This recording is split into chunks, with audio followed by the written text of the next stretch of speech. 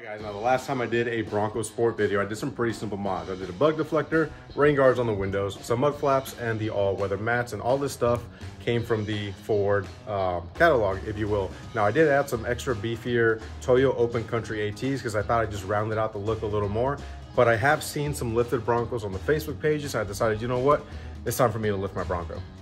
Now, I say Bronco loosely. I know you guys are gonna say it's a sport, not a big Bronco, and I get that. But let's cut to the chase. I went ahead and got the RTR Billet Lift kit. So it's pretty much like a spacer kit because these Broncos are kind of like cars. So here's a billet aluminum front spacer for the front, and you get the rear ones. And no worry about knowing how to install it because they actually send you a QR code that you can scan for the installation instructions. Jordan Wheeler's got a great install video on RTR's actual YouTube.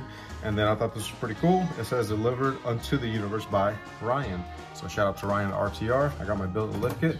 So let's get right to it. All right guys, I'm not gonna lie to you, it's been only 15 minutes and I've already got the front passenger shock strut spring assembly completely out. These cars are so easy to work on.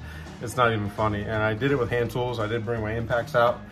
But really, when a car is new, nothing's really too difficult to take out. So first thing we're gonna do is go ahead and put some studs up in the front of this. And I will, actually before that, let me show you everything you gotta do the fast way. All right guys, the first thing you wanna do is open the hood on your Bronco so you can access to this cowl. Now you wanna remove the plastic clips that are holding the cowl in place, which are right here, here, here, all the way down. Once you do that, you can lift up the cowl and you're gonna wanna remove a 10 mil bolt that goes here and then one underneath in the back. And basically it removes a cover that exposes the top hat so you can remove those 3 bolts. All right, let's talk about the actual assembly here. So you've got some sensors, which are right here. You just remove those sensors. There's one triefer that clips into the side right there. Go ahead and remove that. Then you want to remove your sway bar end link. So I removed both sides at the same time. So there was no binding issues because the sway bar does move. Then you've got these bolts right here holding this assembly, and then one 8 mil bolt holding your brake line in place. Now that's really important because you don't want to take that with you. And then bam, the whole thing comes out. Easy. So let's go ahead and I'm gonna give you a quick walkthrough on how to install these studs into the front shock assembly, and then we'll throw all of that together and the front will be done, and it'll be probably about 30-45 minutes, but I'm moving pretty quick. All right guys, so here's the assembly. What you're gonna do is go ahead and get the bag of the 6 studs. Now the studs are different because they have a long end and a short end. So what you're gonna do is take the supplied thread locker and apply it to the short end and then thread it into the top hat, just like that. So now that that's done, you wanna go ahead and get the upper spacer like this. And the way you line it up is there's one extra hole on one of the mounts. That hole is gonna correlate with the hole right here on the top. So it only goes on one way. And there you have it guys, so easy, it's almost criminal. Another thing to note is I'm pretty sure that the RTR, nope, I was wrong. I thought it stuck out where these bottom mounts go, but the logo, but nope, I was wrong. It's a little offset. Not a big deal, but that's basically how it goes. Now the only thing left to do is put it in the car.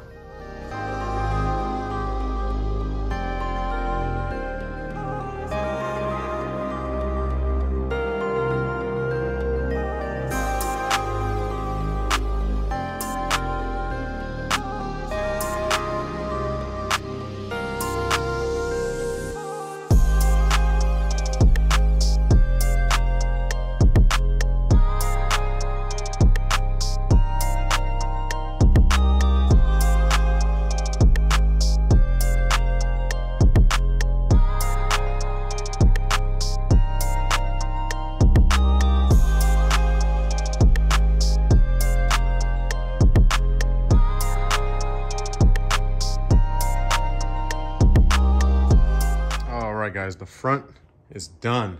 Something I didn't tell you guys, I actually got a set of wheel spacers from, check out my Crocs, from Titan wheel spacers. I think I got 1.5 inches. It's very subtle. If you look at it from the top, you can see the tire kind of poking out. Really trying to mimic kind of the same fitment that I have on the Jeep. A little more aggressive on the Jeep, but you guys get what I was getting at. So she is, it's kind of hard to tell on camera, but she is kind of Carolina squatting because I haven't done the back yet. I should have completely measured the difference and I didn't, so I really can't tell you the difference. I can tell you what the box says, which is about 1.3, 1.4 inches. I think once it settles, actually there's nothing to settle. There's no springs, it's just a spacer. So pretty much this is where it's all gonna live. And again, that 1/4 inch, 1.5 inches gives it a nice little fitment. Let's check it out from the side. Nothing too crazy. It's not so wide that it's sticking out like the Jeep is right there. But yeah, it does look a little more aggressive than just the flush back. And I know the back is a little more complicated, nothing too crazy. If you do like I'm doing it, you do need 2 jacks, which I went and commandeered my dad's jack. He's not home, so he doesn't know. I just gotta get it back before he gets back. Where's this damn jack at? Damn it, Brian. But he took the son of a bitch. All right, guys, got the rear suspension torn apart. Really, I just put some pressure up right underneath here with the jack. Removed this bolt, then removed the lower shock bolt, removed the 2 upper shock bolts, and then I slowly lowered the jack so this arm could come down. You can remove the shock, which is right there. And with the pry bar, you just hit a little leverage just like that, and this will come down. Actually, this is really easy to push down, and you can remove the spring. The next step is to remove that lower spring isolator, which is this one right here. And you take the RTR billet spacer, drop it right down in there, and then you gotta drill 1 little hole and put in an alignment dowel. So before you drill, you wanna use a Sharpie to make sure these stay aligned after you drill your hole, so you can make sure your center punch goes in. You are drilling a hole through the aluminum part of the Bronco and then through the aluminum spacer.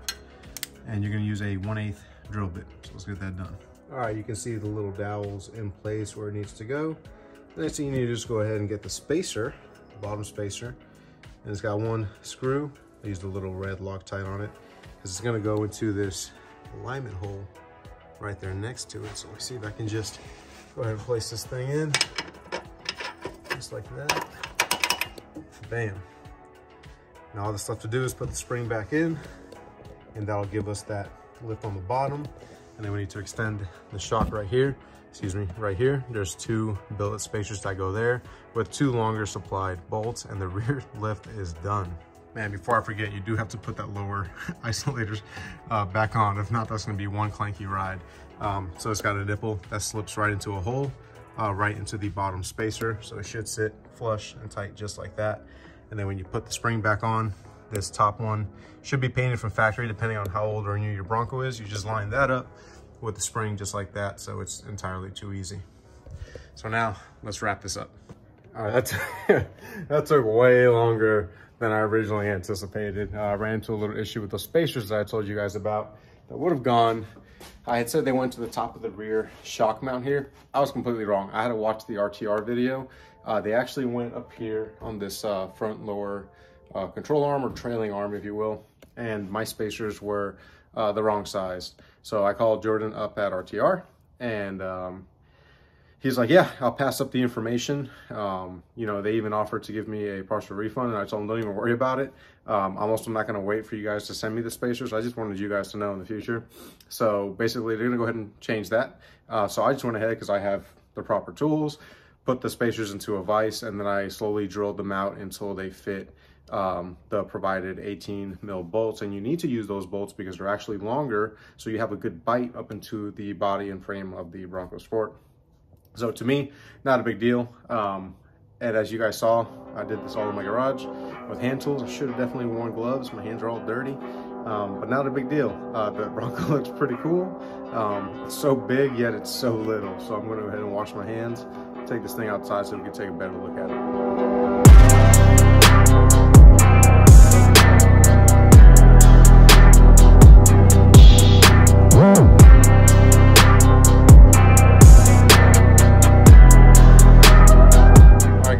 See, Bronco Sport looks a little taller, a little meaner. It's got that wider, like, bulldog stance going on right now. So I dig it. It's not too aggressive. You can actually buy even wider wheel spacers. Now, the reason why I used the spacers was because I originally wanted to get a wider wheel with a fatter tire, essentially. But I didn't know how wide I could go. This kind of gives me an idea of how wide I'm going to go with it. But I'm not going to make any of those changes. I'm pretty happy where it sits right now, because it is my daily commuter. If you do this, you definitely need a wheel alignment. I can see excess negative camber in the front and a little bit in the rear, it seems like. I can't tell because when I was looking at it, it was when I had just set it down. Now that I've driven it around, it might have settled a little bit. So other thing to note is stock wheels. I get this question a lot. Stock wheels, Toyo Open Country ATs, and the size is 245/65 on a 17-inch wheel. Now when it was on stock height, it didn't rub at all. And now that I've got the lift kit and the spacers on, because when you get a spacer on a wheel and you space the wheel out, the turning actually changes. Instead of going like this, it actually rotates on a bigger radius.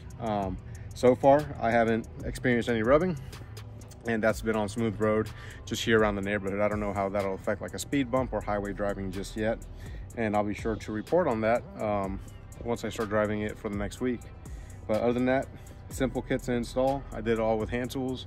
These cars, these Bronco Sports are super easy to work on. And yeah, you can see behind me, still got the Challenger, still got the Jeep. Drift Mustang, I got that at a different location, but that'll be a majority of the next content. The 1980 Ram Charger is making great progress. We got the engine and transmission in that. Lift kit is all set up, so that stuff is all going. I will tell you guys right now, this is the dad mobile, but I want to go ahead and get a vehicle that is larger than this. And what I really want to get, I want to stick to the Ford family for a few reasons. I want the largest SUV that Ford ever made, and that is the Ford Excursion. We had one growing up, but we had the 5.4 Triton V8.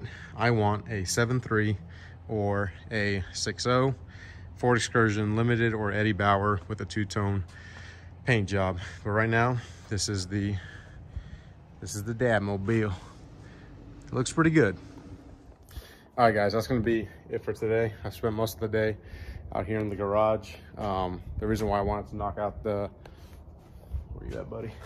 Bronco Sport today was because I got so many parts piling up that I was like, dude, I just need to start getting rid of these boxes of parts, because I got this problem where for like the last year, especially for the Mustang, I've just been stacking parts. So when I do modify the car, I'm not taking stuff on, putting stuff on, or doing things twice, essentially. So next thing is gonna be BC coilovers, all the suspension for the drift car. And that's gonna be a pretty in-depth and lengthy video, because I've done a ton of research. I've reached out to BC Racing, I've reached out to RTR Vehicles. I've spoken to a lot of people to make sure that when this car goes out, it's stout and it's ready to drift, and it's not gonna give me any problems. There's a lot of style or driving style that goes into it. I learned that a lot from racing the Challenger. I have my own driving style, so the stuff I was recommended I can tweak from, but it's gonna be a great starting point. I plan on giving you guys all the information. That way you don't have to do any of the guesswork. So, all right guys, that's gonna wrap it up. Until next time, peace out.